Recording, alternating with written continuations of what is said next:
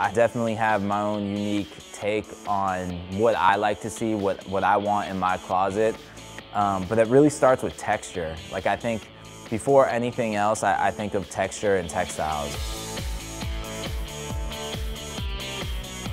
I kind of became a collector of like beautiful things, of things that lasted over time. And my goal really started to be that I wanted to create products that you could literally pass down to your kids.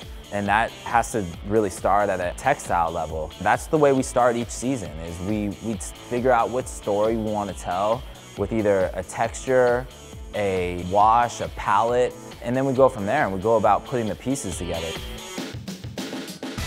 Growing up in Northern California in the early 90s, skateboarding felt really kind of homegrown and unique, and something that was a culture that was like very much thriving in my backyard. The coolest thing about it was young guys would start a skate company with an apparel component. And for me, a kid who was super dyslexic, struggled with school, that kind of became like my goal.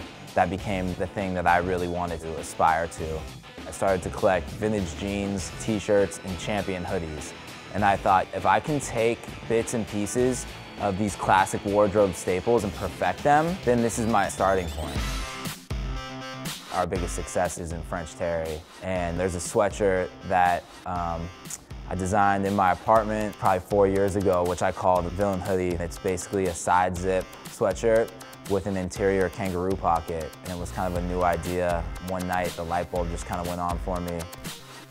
I want to just continue to tell a compelling story with compelling materials. We're hopeful that 2016 is going to be another great year for us.